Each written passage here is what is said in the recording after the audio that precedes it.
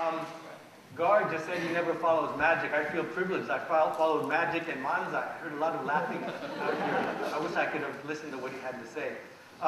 Today, I want to talk about something a little bit different, about medicine, magic, manzai, medicine, M&M. And the rest of it gets real serious, so try and laugh once in a while. But I'm a biologist, and I make my living following monkeys and apes in the jungles of Africa and Asia. Sounds like a tough job. I promised myself when I got a job, where I would hold out until I got the job that didn't feel like a job. So I really don't feel like I'm working when I do my work. One of the things that I really love about what I do are these eureka moments where you spend days, months, even years sometimes, painstakingly trying to pull pieces of data together to understand a larger picture. And it's at those times when, aha, everything comes together and the picture that you've created is larger than the sum of any of the parts that you put together. And hopefully that will move on to even more ahas, bigger projects, bigger studies, and a greater understanding. But to really be successful in science, you have to publish.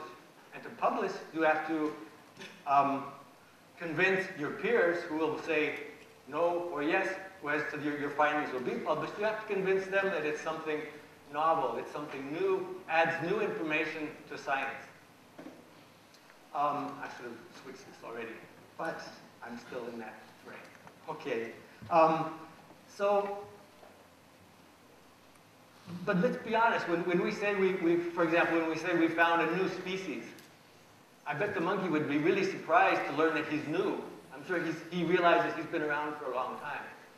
So what we know, what we know as being novel or new in science, there's a few different things that you have to think about. And to be honest, as humans, what we know is all based on our experiences as an individual, the country we were born in, the culture we have, and even as a scientist, the discipline that we are trained in. People in different disciplines think that things have already been discovered, or think that things are old, or things that they don't exist. So sometimes we don't even communicate on the same level as scientists. Let me give you, well, I gave you the example of the new species. Sometimes new species are being discovered, unfortunately, in the markets, ready to be sold as meat. And these animals are not new to the local people. Often they're competing with them for resources. So the race is on for us to really try and document these species scientifically before they all disappear. I would like to tell you about one of my eureka experiences. And that is about animal self-medication and my contribution as a primatologist to this new advancing area of science. In 1987, I unexpectedly came upon a sick chimpanzee and was very curious as to what was going on. I followed it over the next day, and about 20 hours later, its behavior had changed dramatically. And so that started me on a completely different journey from what I had started when I originally went to the forest of Tanzania to study chimpanzees. And it's been a long journey, it's been a very productive journey, and a very satisfying journey. And at that point, from that point, I've spent much of my career, one of the main topics that I've been studying is what makes animals sick, and what do they do to make themselves feel better? It seemed like a very esoteric question, but I thought from that point that beyond the intrinsic scientific value of understanding how animals could possibly treat themselves, it could be beneficial to the conservation, to appeal to others how important, how valuable these animals may be. What can they have to teach us in the future? And of course, that could have implications directly for human health. My observations of that chimpanzee were the first scientific description, first scientifically described and analyzed observations of an animal who became sick and recovered within 24 hours. Up until that time, people thought that there were folklores and anecdotal evidence of animals using medicine, but this was the first scientific documentation of that of that phenomena. And so that set off a number of different international collaborations. And the plant that chimpanzee was using is called Vernonia amygdalina. Locally, it's called bitterleaf.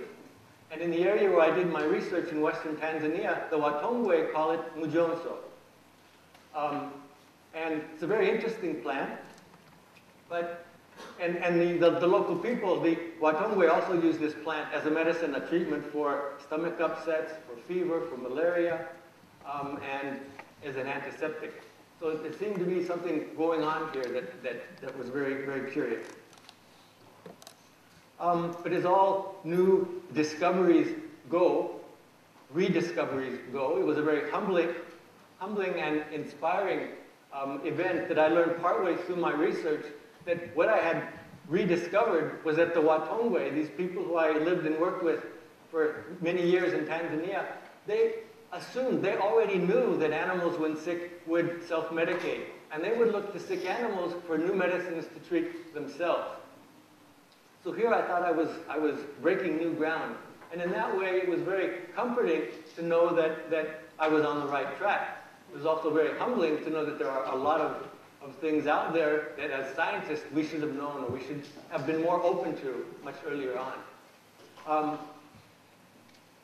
And I came to learn only several years later, after the study was going on, that indeed many of the plants that the Watongwe use as their best treatments of the day were obtained by watching sick animals.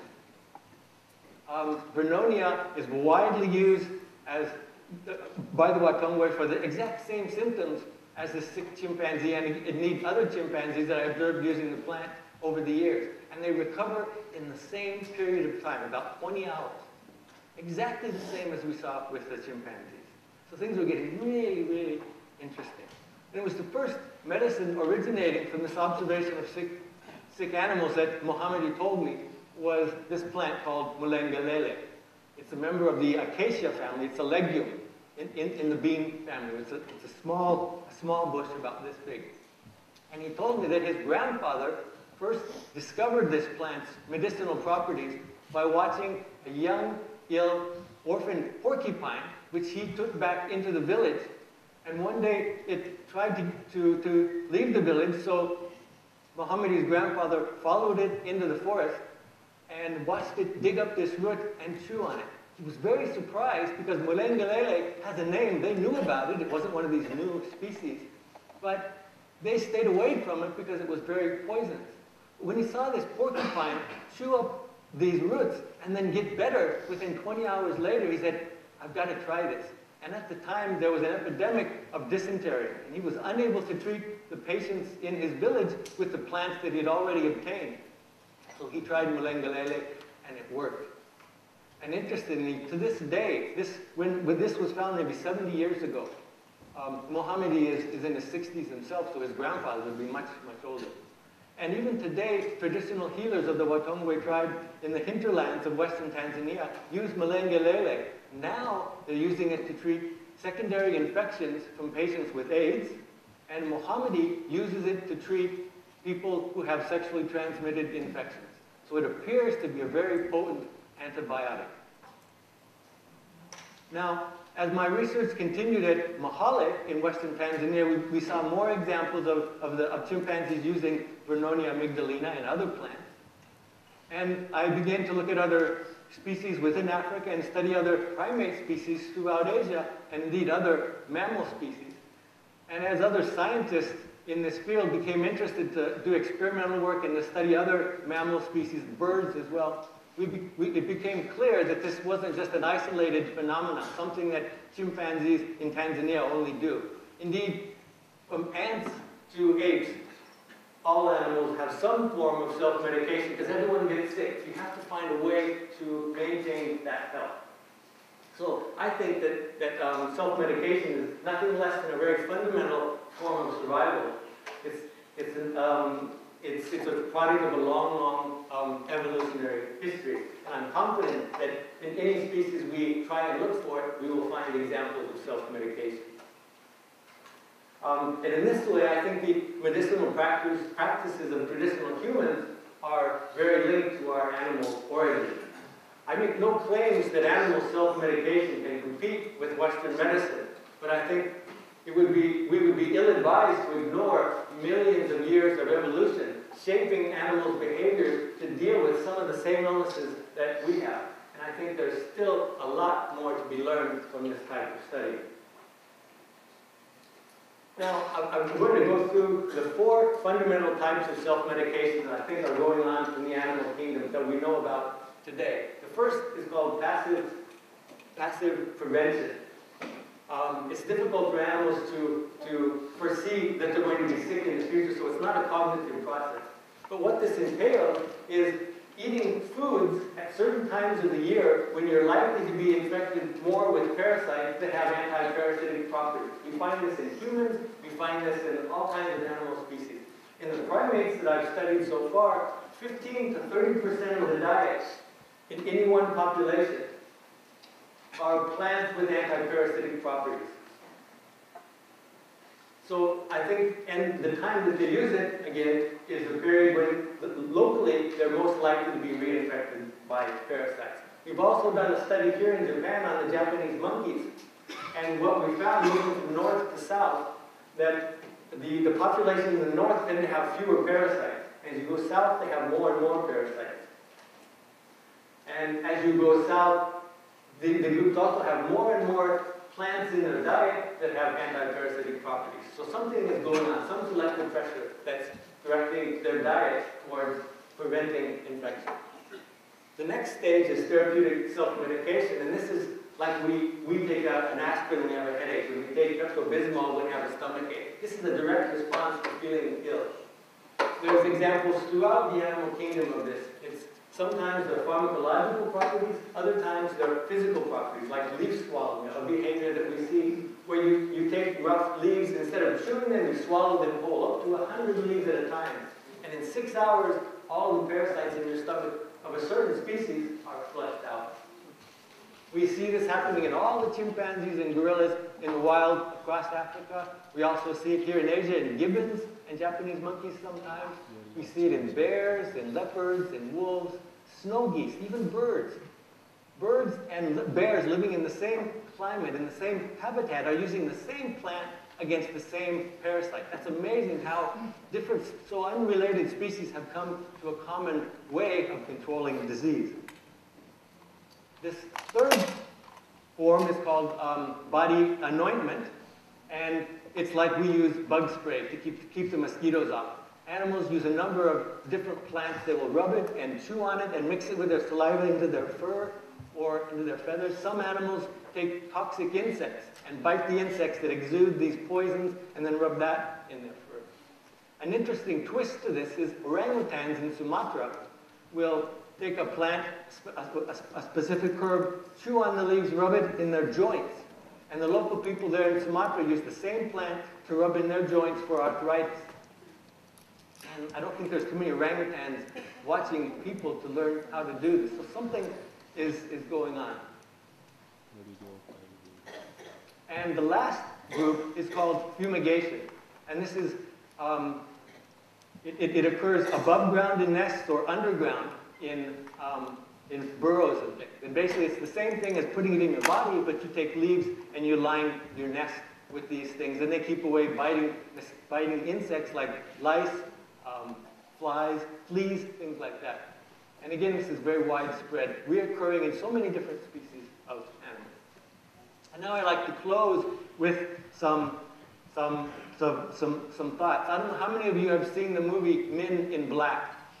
It's a funny movie. It's about these special agents who are in charge of looking after the aliens from outer space, controlling their behavior, keeping tabs on them. And there was one very interesting quote by Agent K, the senior guy who was training his young protege. And it goes like this. 1,500 years ago, people knew that the Earth was the center of the universe.